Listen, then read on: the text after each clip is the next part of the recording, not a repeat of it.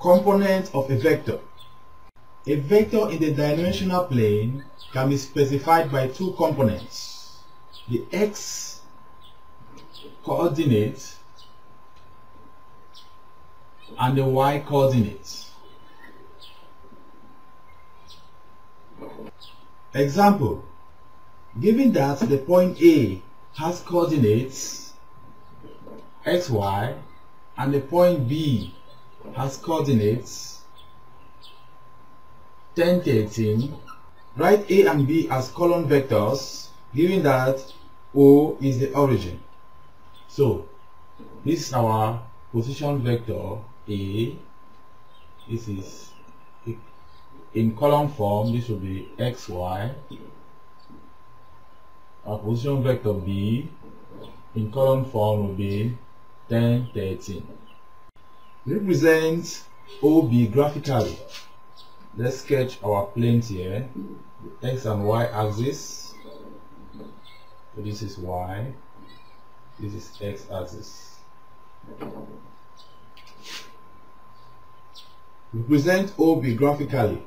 Let's just arbitrarily say this is the point 10, 13 there.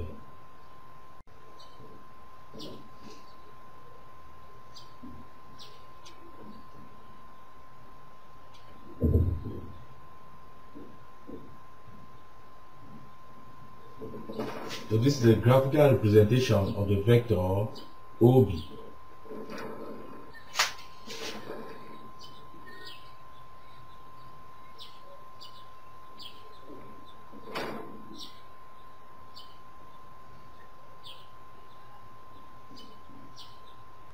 Consider this diagram.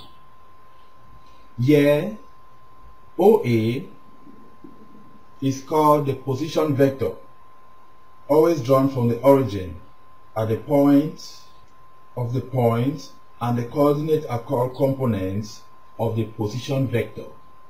Generally, we write the coordinates of the position vector in column matrix form, that is x, y. And the components in the x and y directions are x0 and 0y respectively.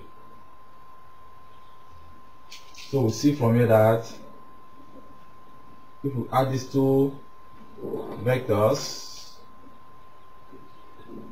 we get the components of our position vector.